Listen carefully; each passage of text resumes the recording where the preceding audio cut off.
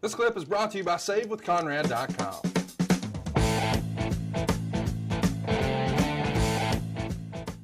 Let's talk about him coming back to the WWF. He says he has a secret meeting planned and he's going to take a plane to meet Vince Jr., who's the boss at this point, of course. And Martel says that he suggests the Can-Am connection with Tom Zenk. Zenk had just worked with Martel in Montreal and he had taken a liking to him. And Dino, of course, is hot when he hears about the secret meeting. Of course, he ends up in the company in '86 as well. These secret trips, these have become legendary over the years. You know, we're not going to tell anybody. We're going to go have the private meeting with Vince. And it feels like 9 times out of 10, Vince got his man, right?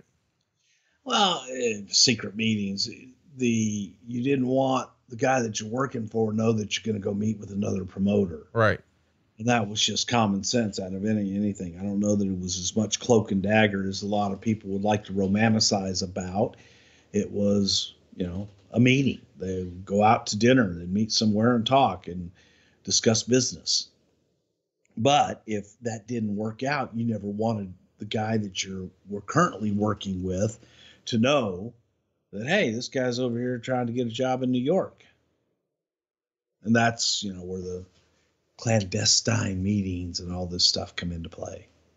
So Rick is back with the WWF. He's going to be on Superstars, making his TV debut, at least on October 28th, 1986. He's still tagging with Tom Zenk here.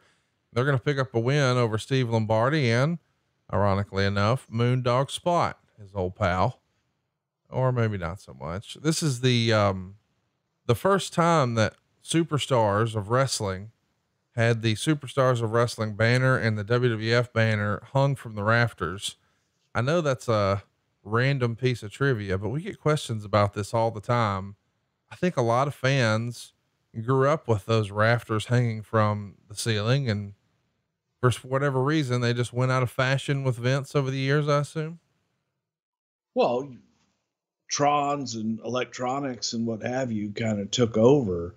WrestleMania signs, giant electric lit up signs are much more impressive than the Wrestling Challenge and Wrestling Superstar Saturday Night Main Event banners that used to hang and be lit strategically across the arena. And it was at this time that they had made the decision that we're no longer going to do TV in Hamburg, Pennsylvania, and what have you. We are now going to tour. We're going to go out and we're going to do our television show all over the country. And that was the syndicated properties, and they had a look that was very specific to each show. That November, Martel and Zenk are going to work against the tag champs, the British Bulldogs, at the Forum in Montreal. And get this, the Bulldogs are having to work as heels in the match because of how popular Martel and Zenk were. I mean, was Rick Martel like maybe the low key original Bret Hart? Is he like a big Canadian hero in this era? Well, again, Montreal's different, man. Yeah. It's just different. And it was more a matter of how that audience was going to take Rick Martel that they knew. And he was one of them. So the audience was, they're very loyal. Gotta hand it to them there. They're very loyal, and you're just not going to change that. When 87 starts, they're working against Greg Valentine and Brutus Beefcake. They're also working against the Hart Foundation, Demolition, Iron Sheik, and Volkov. Of course, WrestleMania 3 opens with Rick Martel and Tom Zenk winning the very first match, picking up a win over Don Morocco and Bob Orton Jr. And then the split with Zenk happens. And I guess that's when we can really start to dig in, because you're actually part of the organization here. They're teaming until July 9th when they had their last match together. They defeated the Islanders there. But starting on July 11th, Zenk would be substituted with various partners for Martel after leaving the company, I believe, over a disagreement over pay. Do you remember hearing about this split and what the real deal was? You know, I think that everybody's going to have their own version of it. I think that Tom kind of had a little bit higher opinion of himself. And also at the same time, I believe that Tom was kind of being romanced from down below in the South as well. Hey, come on in here. You should be a single. You shouldn't be part of a tag team. And my God, you're going to be the next big thing. You know, Tom had a great look, was a hell of a worker, but as far as what actually happened, I really don't know, because there's just a lot of rumor and innuendo out there, but it could be one of many things, and it just didn't work out in the end and had to plan B. I think before Tom passed away, he did a radio interview where he said something like, the reason he quit is because he found out Rick Martel had a different deal than him, or that's at least what he believed. And he felt like he was only getting $50 a night, or that's all he was guaranteed rather. And he felt like he was being manipulated.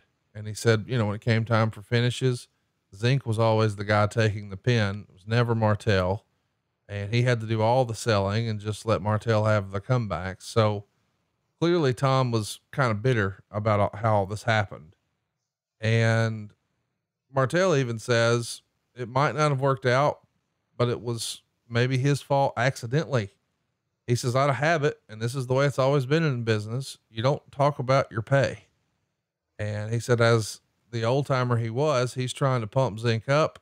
And he also says that Linda, at Vince's request, helped Tom get a mortgage from the local bank. And then things come to a head when Zenk refuses to adhere to the new dress code and is wearing jeans. Martel's going to chew him out for the first time ever. And then Zenk quits the next day by writing Martel a memo. And Martel said he flew to Tom's home with Jack Lanza and tried to convince him to return, but Tom just flat refused.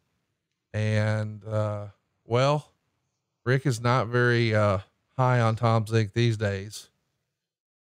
That's a wild story, man, that the guys disagree and just fuck this, I'm quitting. Yeah. But I also think that there were other elements and other factors at play there. I could see all of that happening, every single bit of it.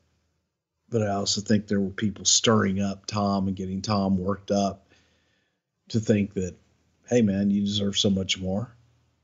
This guy's using you. This guy, you know, he's been working now 10 years. He needs a young guy to go out and do all the bumps for him to save his career.